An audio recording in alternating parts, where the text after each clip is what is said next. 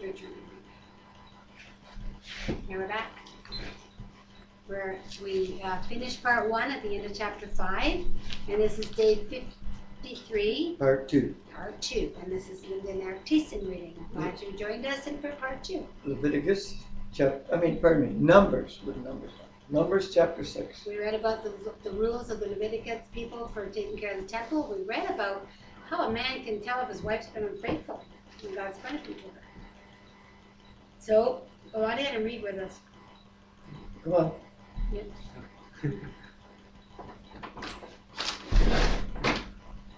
Just sit down. There's actually a chair here. The Lord said to Moses, this is about the Nazarites, speak to the Israelites and say to them, if a man or woman wants to make a special vow, a vow of separation to the Lord, as a Nazarite, he must abstain from wine and other fermented drink, and must not drink vinegar made from wine or from other fermented drink. He must not drink grape juice or eat grapes or raisins as long as he is a Nazarite. He must not eat anything that comes from the grapevine, not even seeds or skin. During the entire period of his vow of separation, no razor may be used on his head. He must be holy until the period of his separation to the Lord is over. He must let the hair of his head grow long. Throughout the period of his separation to the Lord, he must not go near a dead body, even if his own father or mother or brother or sister died. He must not make himself ceremonially unclean on account of them, because the symbol of his separation to God is on his head. Throughout the period of his separation, he is consecrated to the Lord. This is Francisco, and he's going to read for you. We're right there. If someone dies suddenly in his presence, thus defiling the hair he has dedicated, he must shave his head on the day of his cleansing, the 7th day. Then on the 8th day, he must bring 2 doves or 2 young pigeons to the priest at the entrance of the tent of meeting. The priest is to offer one as a sin offering and the other one as a burnt offering to make atonement for him, because he sinned by being in the presence of the dead body. That same day he is to consecrate his head. He must dedicate himself to the Lord for the period of separation and must bring a year-old male lamb as a guilt offering. The previous days do not count, because he became defiled during the separation. Now this is the law for the Nazarite when the period of his separation is over. He is to be brought to the entrance to the tent of meeting. There is to be present his offerings to the Lord: a year-old male lamb without a defect or burnt offering, for a burnt offering, a year-old ewe lamb without defect for a sin offering, a ram without defect for a fellowship offering, together with their grain offerings and drink offerings, and a basket of bread made without yeast, cakes made of fine flour mixed with oil, and wafers spread with oil. Okay, verse 16. The priest is to present them before the Lord and make the sin offering and the burnt offering.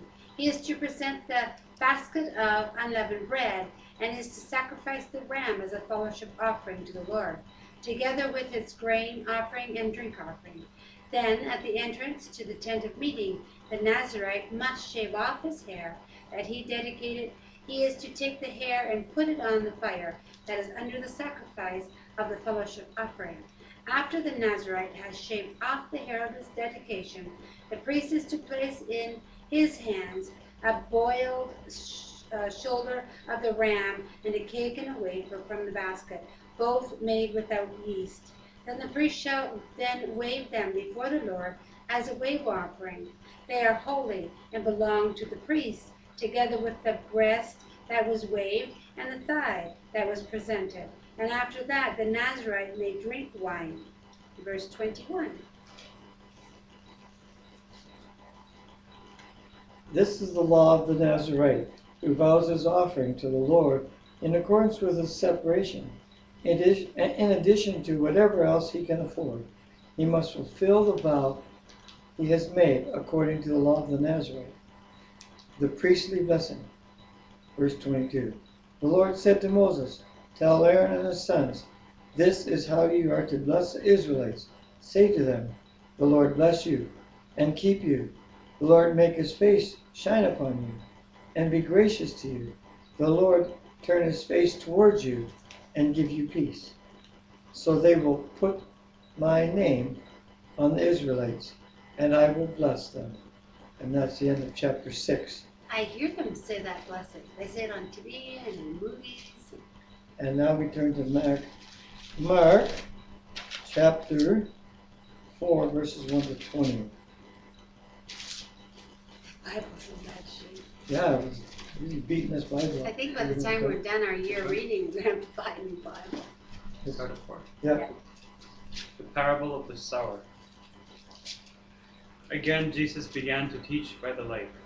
The crowd that gathered around him was so large that he got into a boat and sat in it out on the lake, while all people were along the shore and the water's edge.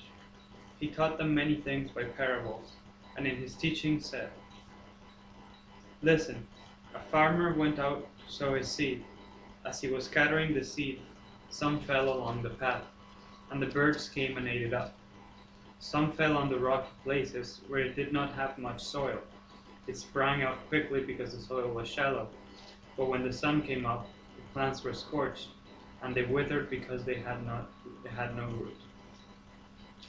Other seed fell among thorns, which grew up and choked the plants, so they did not bear grain. Still, other seed fell on good soil. It came up, grew, and produced a crop, multiplying 30, 60, or even 100 times. Then Jesus said, he who has ears to hear, let him hear. When he was alone, the 12 and the others around him asked him about the parables. He told them, the secret of the kingdom of God has been given to you. But to those on the outside, everything is said in parables, so that they may